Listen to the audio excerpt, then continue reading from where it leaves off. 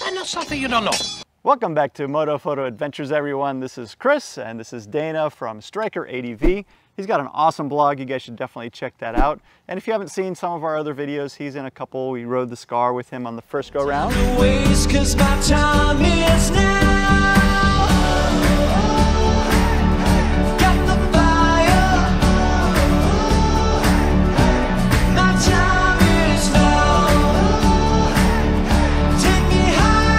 And also, he helped us with our gear and sprockets change. Did you enjoy doing that?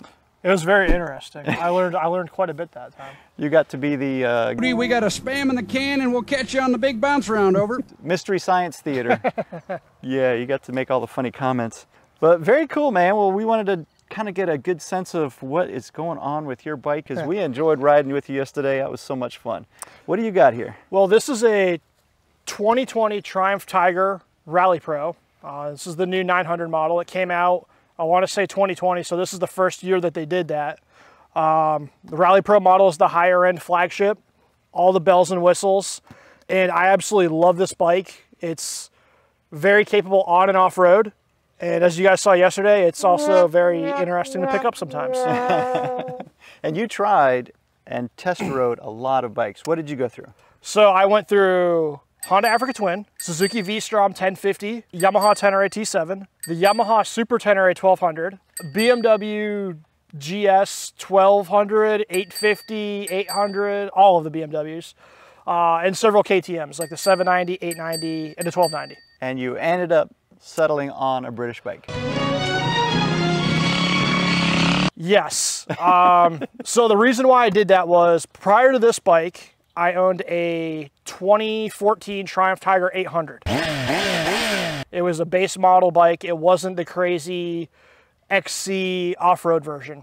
The year that I had that bike, I loved the reliability. I love the triple power. You know, that triple engine, it kicks in. It has this interesting growl whine to it. So I really enjoyed that.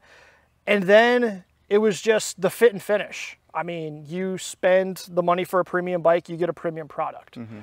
I'm not saying there's other junk bikes out there, but I felt like with a bike like this, it's hard to go wrong with it. Right. And you didn't want to be spending, you know, a fourth of your year with your bike in the shop. Correct. I don't like orange Kool-Aid bikes, so that was also another thing. I test rode the KTMs quite a bit, and the KTM 890 and the Triumph Tiger 900 are very similar, but very different. And for me personally, I like the 900 a lot better. Well, you've tricked it out as well. You've got quite a setup here. Tell us a little bit about your luggage. When I started outfitting this bike, one of the big things I wanted to do was I wanted to focus more on the off-road riding capability. Unlike most bigger adventure bikes that have, you know, metal panniers or the bigger Moscow Moto external pannier setups, I went with a rackless setup. So this right here is the Wolfman. I want to say it's called the E-Rack, which is basically, it's a system where you can put these rolly bags on to get, you know, extra storage. You can also change it around. It's very modular.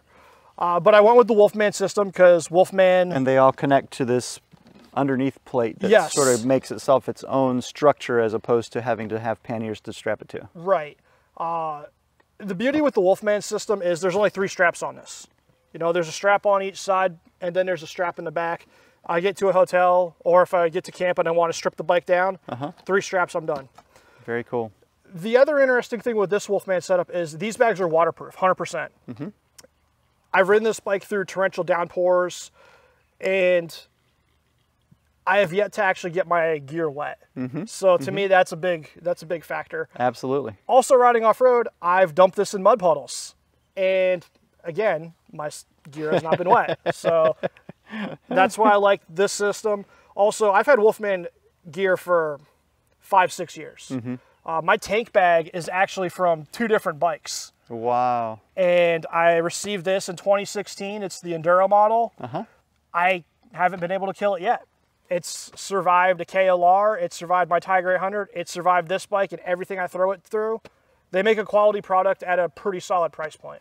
And so no plans as of yet to upgrade to the waterproof one? I've considered it, but this is working fine. Yeah, so why? There's no holes in it. It still works. Gotcha.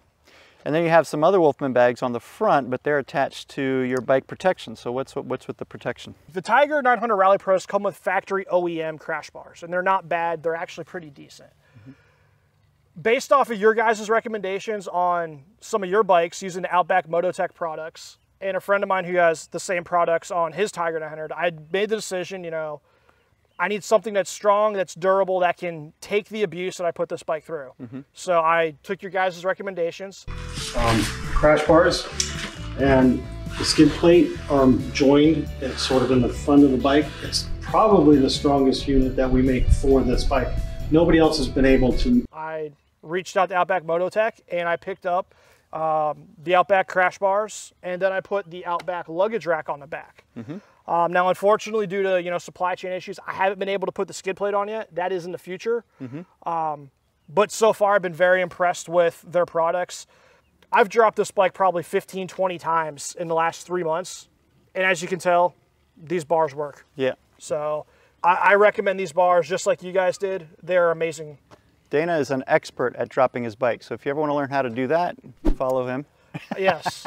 And the way I look at it too is like, people buy these big money adventure bikes and they're like, oh my God, I can't believe I'm going to drop it. I bought this bike knowing I was going to drop it. That's part of the riding off-road. Sure. That's the part of the adventure of it for me. And I got to take your bike around the block a couple times, and it was a heck of a bike. It felt very light, very nimble for the amount of power. I was surprisingly impressed.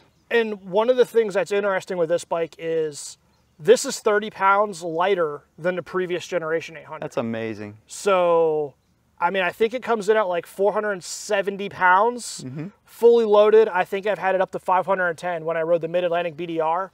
And I'll be honest with you, rolling through rock gardens, rolling through uneven terrain, the sand that we rode through yesterday. That was brutal. I mean, it took everything I threw at it and then some. And I'll bet you appreciated having 30 pounds less to pick up. Oh, yes. So what do? They just bore that 30 pounds out of the cylinder when they increase the displacement? Well, because it's a British bike, I think they just decided to switch to decaf T. Oh. So I don't know. I mean, the Triumph kind of has some interesting things going on with their current products where they are getting lighter. So it's British engineering at its finest. Since we're talking about British, the whole bike configuration. Now, one thing that you've told me before, and I think was really impressive, is how cross-platform compatible Tiger parts are. So Triumph, I want to say it was 4 or 5 years ago, they decided that let's make everything the same. And what I mean by that is everything uses the same brake pads, the same oil filters, and I believe the same spark plugs. And the advantage of that is during COVID, when we had the supply chain shortages, I had friends with KTMs and BMWs who could not get oil filters. Well, I go to my Triumph dealer and say, hey, I need an oil filter for my service. Hey, it's the same oil filter as the Bonneville, as the Scramblers. I believe it's the same one as the Thruxtons. So these bikes all share the same. So your dealership is definitely going to have that in stock. Right. And then the other thing is the brakes. The newer Triumphs have Brembo Stilema brake calipers. So it's, again, the same thing. You go in there, hey, I need a pair of brakes. So they have the pads for you. Well, let's roll up here to the cockpit a little bit. Tell me a little bit about these. This is the third bike these have been on. I found double take mirrors many years ago when I had a Kawasaki KLR. I bought them primarily because I needed a mirror that would fold down when I was riding through 2-track trails in Colorado. Previously, I'd broken mirrors numerous times. Yeah. So these guys have been on my KLR, my Tiger 800, and now they're on here. And the interesting thing with these mirrors is they have survived a very, I'm not going to say a traumatic accident, but this bike was rear-ended and it held up very well. The mirrors, completely fine. Wow. And they have a lifetime guarantee anyway. Yes. So take them with you, because if something does happen, you can get them replaced for free. What else do we have up here? When I first got my 800, one of the things I learned was the Triumph, the factory OEM handguards are completely useless. There is no structural support. They are plain plastic. Just for wind resistance, basically. If that. So I broke many brake and clutch levers. So when I got the 900, I decided I need to go with bark busters, especially because I ride a lot more off pavement and off-road. So I went with the bark busters. I want to say these are the XPS covers. They're the narrower, the more aggressive off-road style. And they keep the air off your hands, but they're functional and they're still protective. I mean, I've dropped this bike numerous times. Barkbusters have kept my levers in one piece. That's pretty cool. I have Barkbusters and I love them. If you've seen the Sunbird Circuit where we're riding through trying to find a free place to camp. Oh my gosh, it goes a long way. Yeah, we should have brought the beer with us. But we're like dodging through sticks everywhere. Those things really keep your hands from getting beat up. You've also got some ram mount stuff going on here. What's up with this? From another bike, again, I have a Garmin Zumo 398 LMT. This unit I've had on 3 different bikes again, and I just carry it over. Sure. This unit I've had probably for 4 years, and it has not failed me yet. I used it cross-country, riding from Minnesota to South Carolina when I first moved to South Carolina. And then I use it every day for commuting, as well as when I ride the Mid-Atlantic BDR, the South Carolina Adventure Route, etc. Yeah, and it's mounted with a ram ball, or the ram mount products I think are fantastic for bike accessories. As you know, your double take mirrors use ram balls, and you just got a GoPro Hero 10 and are going to be able to mount it all over your bike using ram products. So that's pretty cool. And based off your guys' recommendation, I went with the GoPro Hero 10, and I've decided to get some ram products I'm going to put on the crash bar, as well as I'm going to kind of play around and take the mirror off, mount it there. So it's going to be my learning experience for the summer. That's cool. One more accessory, very, very important, where you put your phone. So I use a quad lock, and I'm still unsure about this. Previous bikes, I've used the Ram X Cradle. It worked, but it didn't work the way I wanted it to. I had an iPhone 7, and I killed the camera on it. Oh, I've heard of that before, sure. So at the time, no one really made a vibration mount. No one knew the science of the harmonics that was breaking the cameras. I went with the quad lock, and again, I was still skeptical. Now, I know Jason had a quad lock for the longest time. He started having issues with his, but he didn't have the anti-vibration mount set up. Now he has the vibration dampener in there. So I went with the vibration dampener, and I've used this for about 2 to 3 months, primarily on pavement. My biggest fear is if I get off-road into rocky, harsh terrain, it's very easy to pop off. Now, I don't know if it's going to happen or not, but I don't want to lose a $400 phone in the backwoods of South Carolina. Sure, sure. So I use it on pavement, but on off-road, I haven't really, I'm still skeptical. Well, Jason takes his off-road all the time and hasn't had a problem. It is a really easy, quick on and off, that's an advantage. Yeah, we'll test it out, and maybe we'll come back to you and see what your final take is on the or if I have to get a new phone. Yeah. Very cool, man. Well, I appreciate it. Anything else you can think of? One last thing I want to point out is when the Triumph Tiger Rally Pros came out, they came in 3 colors. They came in a khaki green, a black, and a white. To me, it's one of the most bland colors for the flagship model of the Triumph Tiger 900. I reached out to a company that I've kind of known for a little while. They make some beautiful graphics kits. They're called Upshift Online. They're out of Idaho.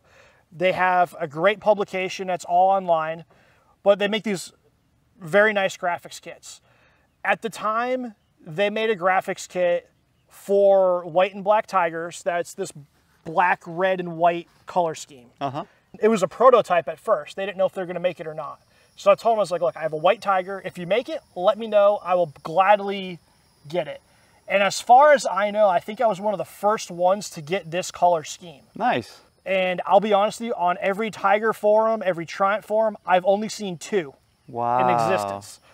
It brings unique character to this bike, and it's also a very durable 3M. It's a very thick product. Like when I've taken this bike on 2-track trails or off-road, I mean, I've smacked it with branches, rocks, and I mean, it has held up extremely well. I mean, there's a couple nicks, but it's protected the actual paint of the bike.